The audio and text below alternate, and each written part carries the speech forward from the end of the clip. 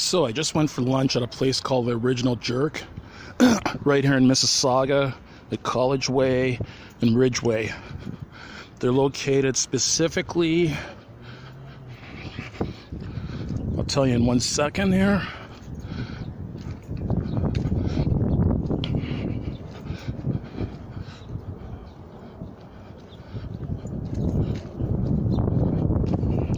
They're located at 3355 College Way, at College Way and Ridgeway in Mississauga, Ontario. They serve West Indian food. I just had a large curry chicken with rice and peas, and I also had a spicy beef patty, and I had a Grace pineapple drink. Delicious lunch. In my opinion, this is the best West Indian food that I've ever tried at any restaurant in Canada.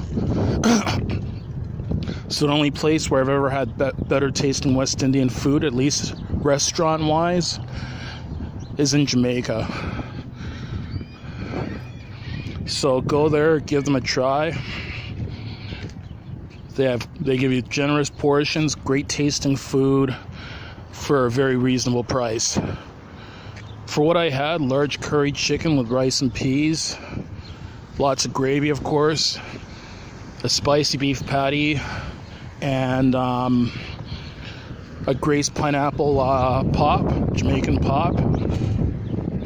It comes up to $14 and change, including tax, like $14.64, somewhere thereabouts. Unfortunately, that's not the main topic of my video today, though. Basically, the main topic of my video is just I've got a question to pose to everyone. How much is life worth to you? How much is your life worth? How much is other people's lives worth? Picture of the day. I know. You can't find anything better to take a picture of?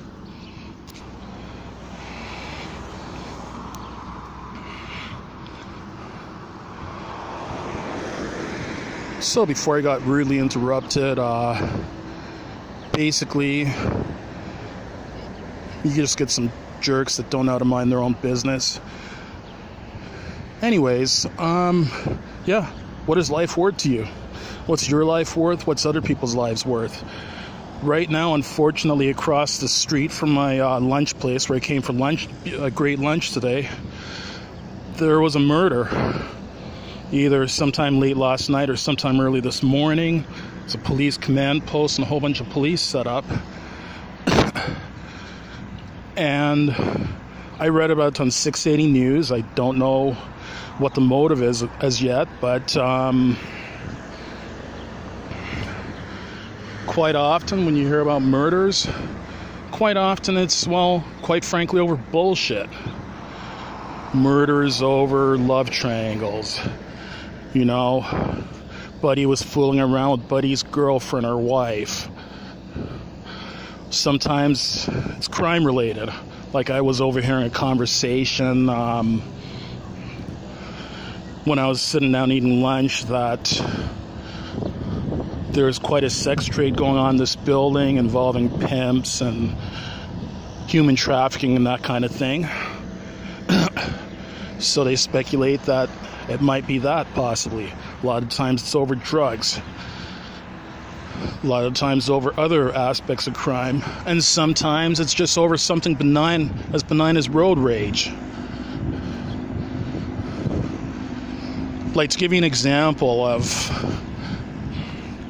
how life seems to mean nothing to some people. There was one time, some time back, I was walking through the Bathurst subway station in Toronto. I saw someone there that looked very familiar to me, very much like someone I know. So I looked at him. But he turns around to me and says, "What are you looking at?" in an angry voice. And as he said that, he put his hand in his pocket. It's like, what? Were you going to kill me for looking at you the wrong way? Like, I don't know. He didn't pull anything out, so for all I know, in all fairness to him, I don't know what he had in his pocket. He might have had nothing in his pocket. It might have just been a gut reaction. But, I mean, there have been cases where people have been killed for something as stupid as looking at someone the wrong way, or cutting them off on the highway, or flipping them the finger.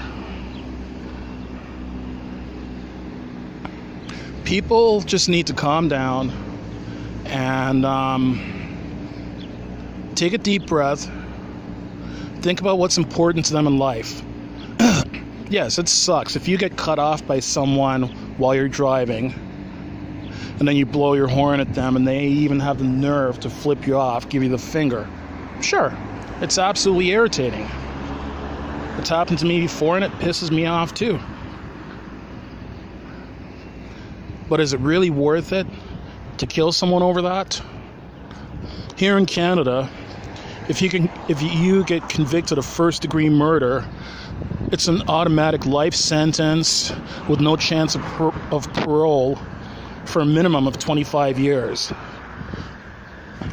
Is it really worth spending 25 years to life over bullshit? I personally don't think it is. And as for people that are involved in crime and all that, yeah, sure. There are some people that can make lots of money living a life of crime. But is it really worth the risk? Like, if you do wrong by someone and you're dealing with criminals are not going to call the police on you to tell them that you did them wrong. They're going to take care of it themselves. If that means causing you grievous bodily harm and putting you in the hospital or killing you, then sometimes that's what it ends up. That's the end result of it. Like, I'm fortunate enough to live here in Canada, and yes, compared to some other countries around the world, our crime rate is quite a bit lower than the crime rate of many other countries. Like, our murder rate here in Canada, for example, usually fluctuates anywhere between 500 and 700 murders a year for the entire country of Canada, with a population of 36 million people. Whereas I know there's some American cities, like Chicago. I've heard of cases of Chicago having like 600 or 700 murders a year, approximately. I could be off on those numbers, but I've heard pretty much around those numbers at times that Chicago has had 600 or 700 murders a year. By contrast, Canada's two largest cities, Toronto and Montreal. Toronto is slightly bigger than Chicago. Toronto generally averages about 60 to 80 murders a year. As a matter of fact, no Canadian city has ever experienced a triple-digit murder rate.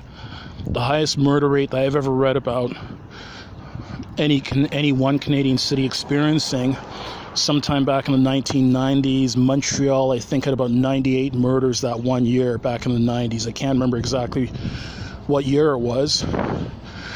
But a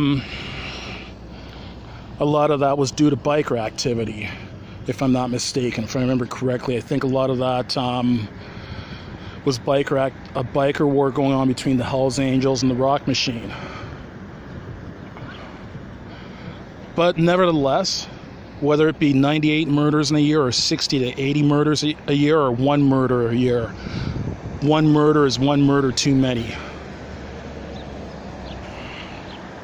And people just need to think to themselves, you know, look at all the harm that you're bringing. Look at all the suffering you're bringing to that person and you're bringing to that person's family if you decide to knock them off.